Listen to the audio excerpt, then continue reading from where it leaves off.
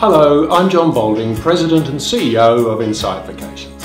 As part of the Travel Corporation family of brands, Insight has a tradition of supporting unique projects in the places we take our guests, with the goal of protecting the area's cultural heritage.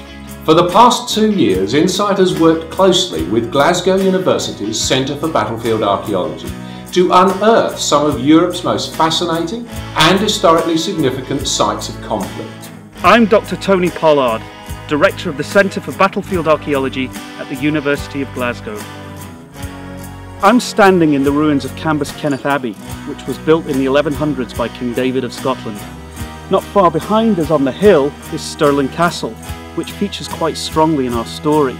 But the abbey itself could be described as a hidden gem of Scotland's history.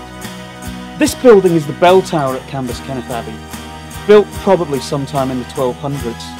Now, being an archaeologist, I spend a lot of time digging holes in the ground, looking for history. But the thing is, if you look close enough, it's all around you, and I'm very excited today to look up at these windows in the tower and discover in the walls all of these holes. And these holes have been made by musket balls, bullets actually hitting the stone and bashing holes into it. I don't know what period this fighting dates to. I would guess maybe the mid-1600s when Oliver Cromwell was active in Scotland. But what I can do now with this forensic evidence is go back and look through the hidden records to see if there is any sort of account of a fight here, a gunfight at Cambuskenneth Abbey. We're not just interested in the abbey itself. It's said that there is a medieval village outside of the grounds of the abbey, and that village seems to have grown up alongside this ecclesiastical centre. And a major focus for our investigation is going to be that village. What does battlefield archaeology tell us about our history? Well, for one thing, it focuses on events which took place over very short periods of time. The fighting here at Cambuskenneth in 1314 probably lasted no more than an hour or two. But that archaeology will allow us to understand the wider perspective of that fighting, its place in the landscape and its influence on our history. I'm really delighted that Insight Vacations are sponsoring this project, because the truth is without them it wouldn't be happening. Cambuskenneth Abbey and the lands around it has played a central role in the history of Scotland, but it's been a role that's been by and large overlooked. But thanks to Insight Vacations, we now have an opportunity to tell that incredible story.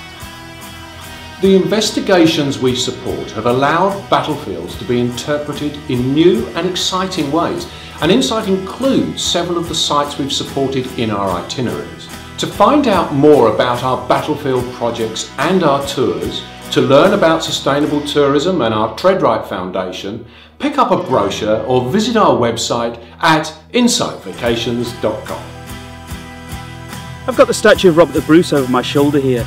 Every year hundreds of thousands of people visit this site, hoping to get some idea of what happened in the Battle of Bannockburn.